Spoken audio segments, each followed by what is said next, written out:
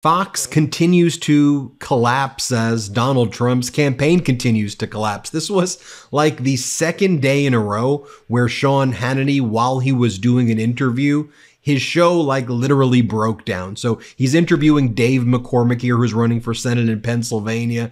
And then the screen just like starts going blank and flickering. Watch this. I've been in your great Commonwealth now 2 weeks in a row. I did have my we did have my cheesesteak when I was there both times. All right, take two, Sean Hannity. Then he calls in South Dakota Governor Kristi Noem, who quite literally kills her dogs and brags about it in books. And she goes, I think Donald Trump is so smart for not doing another debate. Great move, Donald Trump. Here, play this clip. And I admire President Trump for not debating her again. He is recognizing the fact that it is a waste of time, that she's not going to say what she truly believes. She's not going to be truthful with the American people. And he's going to take his argument directly to families and to people that live in this country that are impacted by her policies. He's going to spend his... Take a look at what was going on earlier in the day on Fox. So one of the hosts said, look, no one really wanted to see a public execution, a public flogging that went on during the debate. Play it. Yeah, I think to your point, well said, the American people are really sick of the gladiating in the middle of the arena where the odds are stacked against someone, where someone got shanked in the rib cage just before. They did not want to see a public execution, a public flogging. They wanted to see policy. And so the sheen and the polished veneer, as we've talked about before, that lasts just the first date. And the reality is that both of those individuals have not a vision at stake. They have experience. They have an actual lived incumbency, because try as she might to distance herself from Biden, it was indeed the Harris-Biden administration, as she made sure we knew for the last 4 years. So as Americans were watching that, they knew dang well what would happen under each as commander-in-chief. And yes, it looked a whole heck of a lot better under Donald Trump. Vote policy, not personality. Yep, and it would have been nice if the ABC presidential debate would have given us more of that. It was more appropriately the DNC debate, more outnumbered. Okay. And then you have Hugh Hewitt going on Fox. He used to be a relatively normal guy, but he's lost all self-respect apparently. And here he is saying that, you know, maybe fans of the NFL are familiar with the phrase that we're doing a official review right now, and upon further review, it seems like Donald Trump actually won that debate. What are you talking about? Here, play this clip. I am not surprised, Martha, and thank you for having me on. I think he knows that he is in the process of winning the debate on Tuesday night, and I want to explain that. NFL fans are familiar with the phrase, upon further review, the officials have reversed the call on the field due to overwhelming evidence.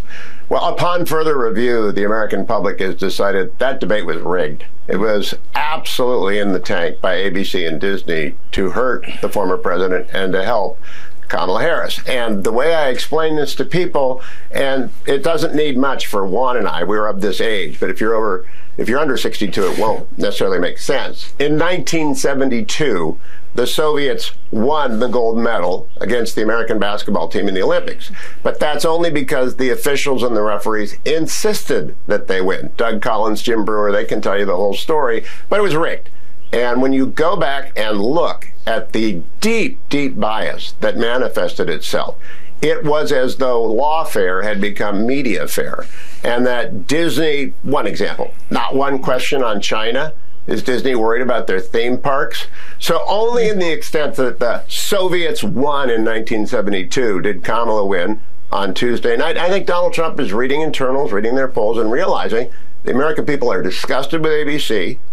Kamala Harris did not answer one question directly, and they're moving towards him. He's winning. I got to give some credit to at least one of the hosts of Fox.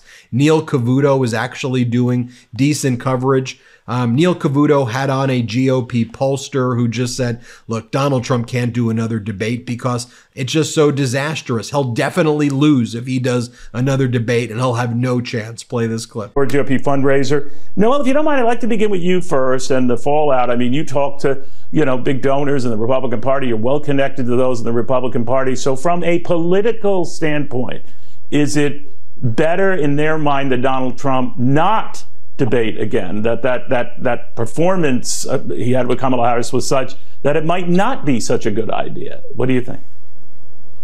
100% on that. I think a lot of the donors, or at least the ones that I was texting with the night of the debate, were not exactly thrilled about how that debate went down.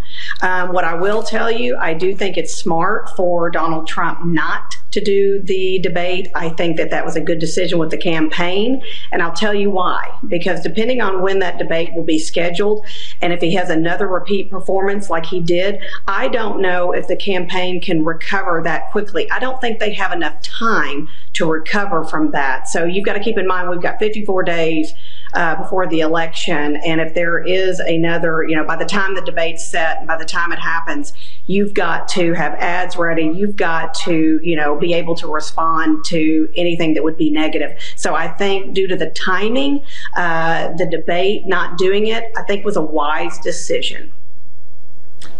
So I give credit where credit is due. But then you have the other Fox hosts who again blame the moderators and say that everything was rigged. And it's just so ridiculous what they're saying right here. Like, here it is again where, one of the hosts on Fox is saying that, oh, it was rigged, it was unfair. Here, play this clip. Now, Tulsi, former President Trump announced today on Truth Social that he will not do another debate against Kamala Harris. What is the thinking behind that decision? I haven't gotten any kind of insider brief that I can share with you, but for me, if I had to guess, President Trump went into a debate where it was 3 versus 1. It was completely biased. It was the propaganda media that's in the pocket of Kamala Harris and the Democrat elite going up against Donald Trump. It is political theater that they want to use as a means to spread their propaganda. And why would he? Why would he walk into that again? I think if he were to do any kind of debate, it would have to be he would have to be guaranteed a completely neutral setting. But the thing is, none of these propaganda media who like to call themselves journalists when they're not, they can't be trusted. And ABC just proved that point. So I don't disagree with his decision. I can see why he doesn't want a redo of that ambush and attack. Well, so we would have enjoyed watching it, but Tulsi, it's great to see you as always. Thank you so much.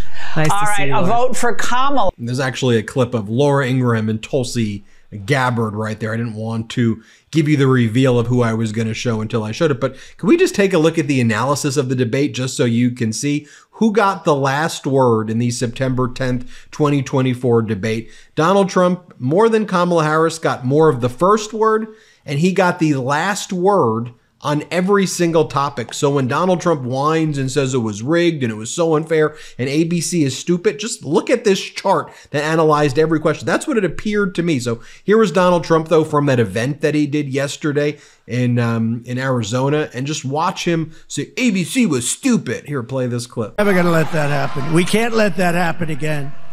But when they had exit polls 2016 and they said, oh, he's getting killed in the exit polls, and I remember NBC and that stupid ABC that did this horrible debate. Those two people should be fired as an anchor. A couple of more years, they'll be fired. And she was nasty. She looked at me with hatred in her eyes. And him, he's a nice guy. I mean, they were told to do it by George Slobodopoulos, who's in the group. Right. Back to Sean Hannity here. So then Sean Hannity has a whole segment devoted to where he says, here are the 25 Kamala Harris lies. But just take a look at this list. They're not lies. Play this clip. Or have I? She also lied and brought out the hits. Let's bring up Charlottesville. She lied about Trump's role in January 6th, lied about fracking, lied about oil, lied about her support for the Minnesota bail fund, lied about Trump's bloodbath comments on the economy, lied about Trump's position on NATO, lied about zero troops serving in combat zones, lied about Trump's role in the Biden-Harris administration and their disastrous withdrawal from Afghanistan. How do you blame Donald Trump for that? Lied about gun confiscation. She said it repeatedly. Lied about her support for defunding the police. She said that too. She even lied about being a middle-class kid. In reality, she grew up in one of the most prestigious neighborhoods in Montreal, two very affluent parents. She lied about violent crime along with her two supporters at the debate that were masquerading as journalists. No? That's the thing. Fox living in this utter dystopian, weird, right-wing American carnage world that they put out there for their people. Anyway, going back to Neil Cavuto, who's the only Fox host yesterday who was actually doing news, or at least reporting on facts. Here he calls in that GOP pollster again, who basically has a pretty good assessment of Trump here. Play the clip. Well, if you're talking about RFK and what he said, I don't think he will have a role anymore going forward. If this is what he came out and said, that he thought that he lost the debate, it wasn't his best debate, and that he may have lost independent votes. That is not the Trump campaign spin. The Trump campaign spin is that basically it was 3 against 1, that the moderators and Ms. Harris were totally against him. They headed out for him, and that if he asked everybody, looking at everything that he has, that he's totally came out ahead and he won the debate. And why, that she wants another debate because she felt like she lost and he won. That is the Trump spin. Trump never admits anything negative. Trump is always going to say that he came out the winner no matter what the situation came out in. He is the winner, and this is how, Trump and the Trump campaign spins it. So the sheer fact that somebody is a surrogate and somebody is, kind of part of the Trump campaign cap, meaning RFK Jr. saying that he did not win, I would not look for RFK Jr. to have any role if Donald Trump wins. Yeah, and give him credit as well here with Ducey on Fox. He has to admit that Vice President Kamala Harris's rally was filled with thousands of very engaged and excited people. Play this clip. From just this room, everybody that was here, several thousand, we don't have a count from the fire marshal yet, but several thousand people were all very engaged, and they were very excited to get a chance to express themselves and their excitement about how she did at the debate. Got to deal with more Hewitt here, just being utterly ridiculous. Play the clip. Your final thought here before we go. Enormous tidal wave of reaction continues to come in. A debate isn't over in a day. There was an enormous audience, but there's an enormous reaction to the faceplant by ABC that's being factored in. It's all working in the favor of the former president because people don't like cheating. And they view that debate as cheating. And yes, he did prepare for media bias, but this was on a scale we have never seen before. Every question, every answer, 5, 6 fact checks of Trump.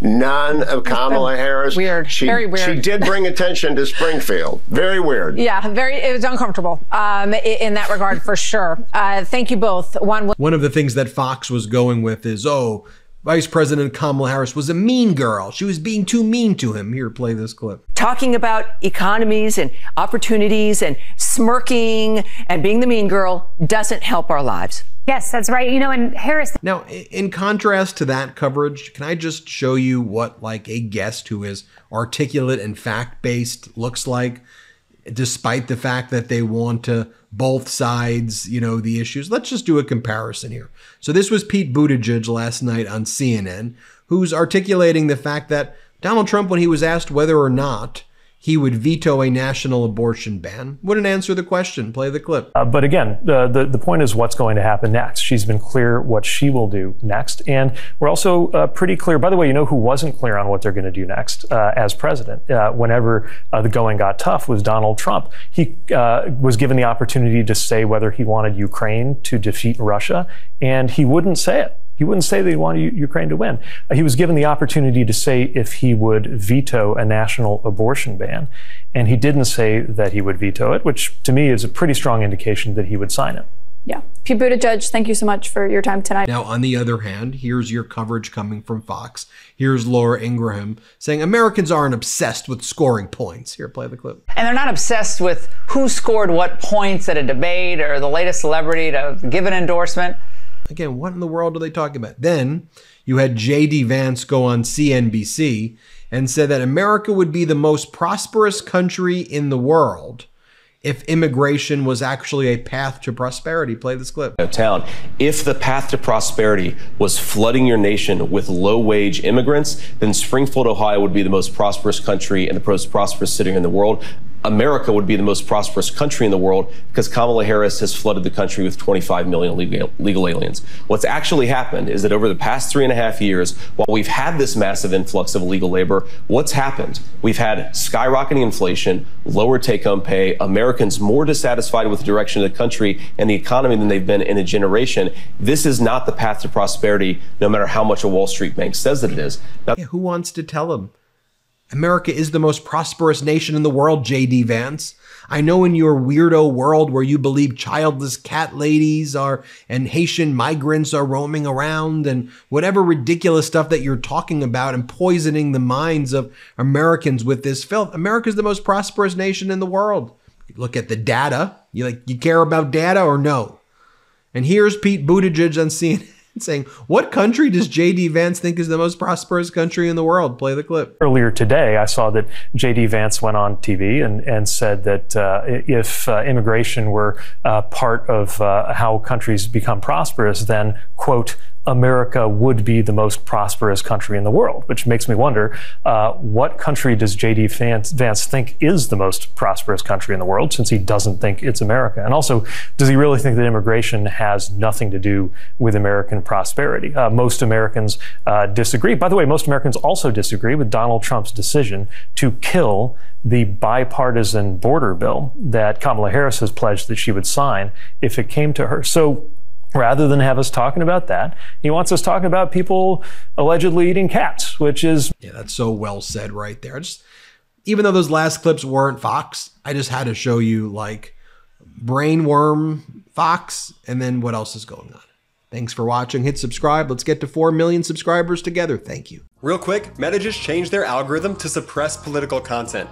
Please follow our Instagram @MeidasTouch right now as we head towards 400,000 followers so you don't miss a beat.